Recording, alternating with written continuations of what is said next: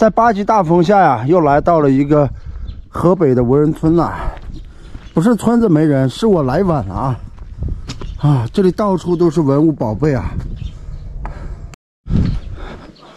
随便一处危房看看啊，看看，这画的应该是一个老寿星骑着一个仙鹿，随便一件都是宝贝啊！这照壁啊，真漂亮。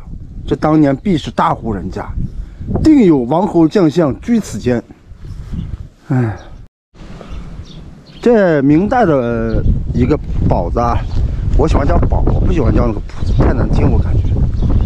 看看，这是几百年的历史了，这土墙还在，这面可能加固维修了，可惜呢，现在这里已经荒无人烟了。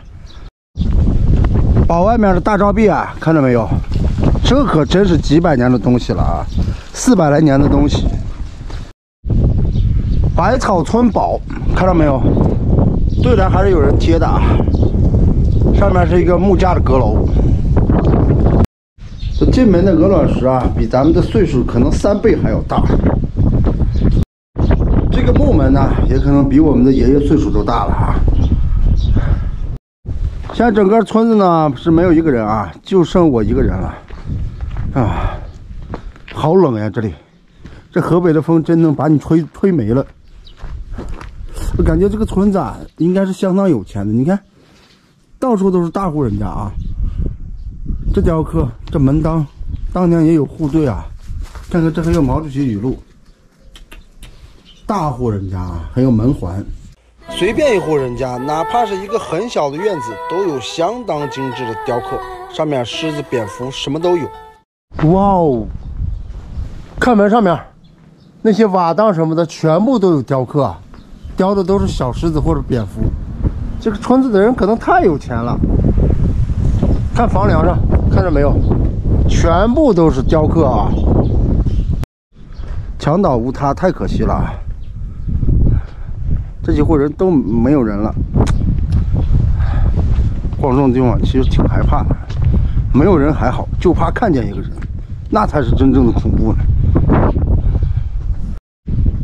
这是一个明代的凉亭嘛，我看着不像，看这地方像拴马的地方。这地方拴马，那是一个拴马石，有可能。这还写了好多字啊，大概是一些数字，这一看就不是这个年代写的字。这起码这字可能有几百年的历史。说实话，光这样的地方真是内心非常的恐惧啊，但是没有办法。作为一个职业拍摄者呢，一定过来拍。虽然我这个水平嘛不是很高，只能给大家拍一拍现实的情况。咱呢不爱装神弄鬼，哎，只拍咱们眼睛看到的东西。哇，好大的院子！百草村呢，当年确实是富得流油。为什么叫百草村呢？据说当年公元1400年的时候，姓杨的迁居于此。百草呢，可能寓意羊吃百草，所以呢，就有了这么一个说法啊，百草村。后来误传为百草村，是这么个意思。荒废的古堡里呢，至今保存了很多的文物。看看这是什么玩意儿？这很像当年的大戏台啊。这戏台也很牛啊，看那个柱子有多粗啊！这木头可很贵的啊。看起来很残破，其实在当年呢，建这些东西都要耗费巨资，因为你想想，几百年了，这木头上面还有彩绘啊，都没有垮掉。你想想，这是个什么东西了？这在当年的木头有多钱？有可能这木头啊，能换现在一套房，就这木头梁。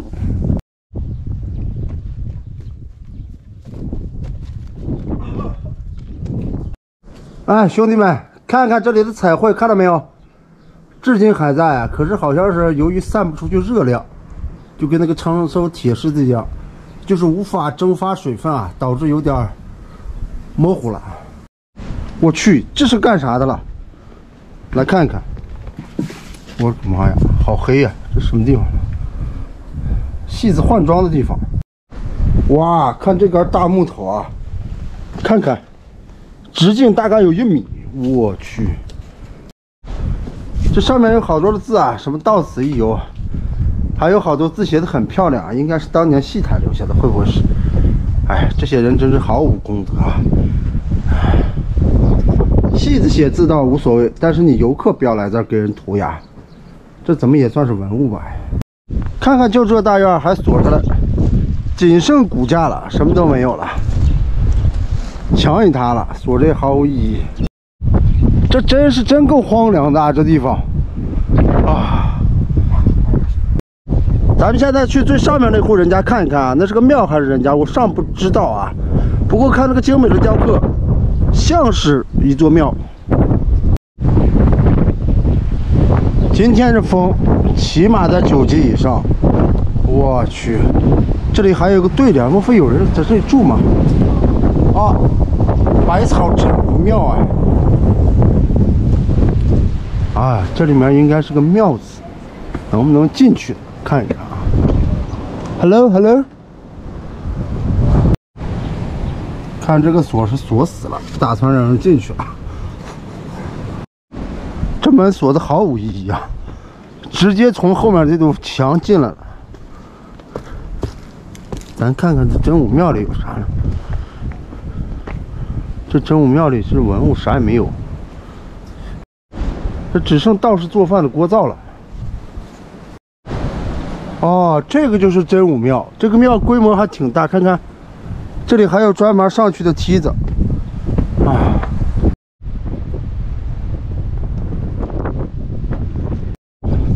上来了啊！这应该是真武大殿，供的是，真武大帝啊！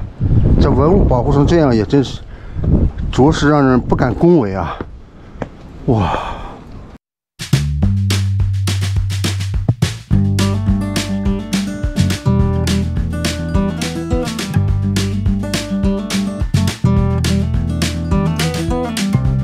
这个龙首背首啊，2条龙，这是2龙抢珠，哇，这玩意儿可值钱了，绝对是明代的东西。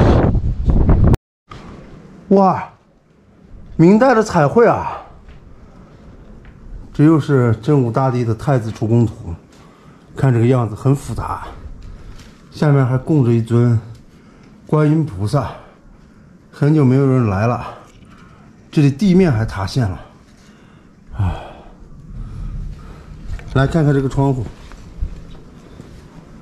这窗户烂成这样了，这文物保护的真不敢恭维啊！说实话，看看这啊，这可是明朝的瓦片啊！快看那边，那真是个地宫哎，有可能就是真武庙的地宫。哇，到底有什么秘密？我们现在就从真武庙下来了啊，进来看看这个地宫到底是什么样的。这个是不是地宫的入口呢？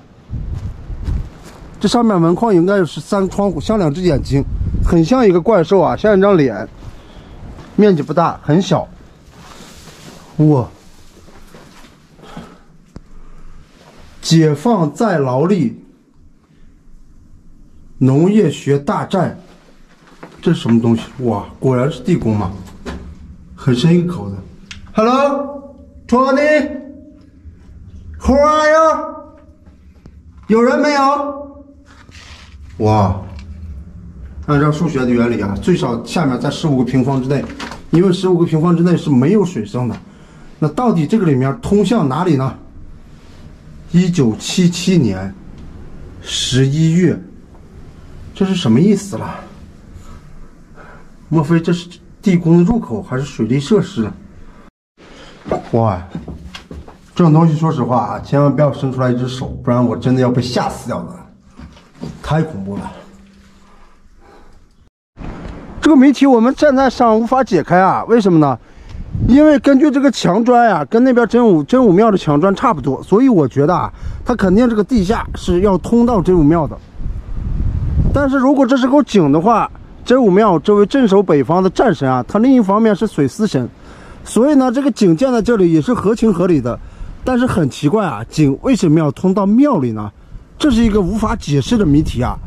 至于这个井为什么要建成这样呢？这是也是相当奇怪的，因为这种井我从来没有见过，即使是水利设施，这个也说不通啊，很奇怪啊。人们打水不可能是从这里打吧？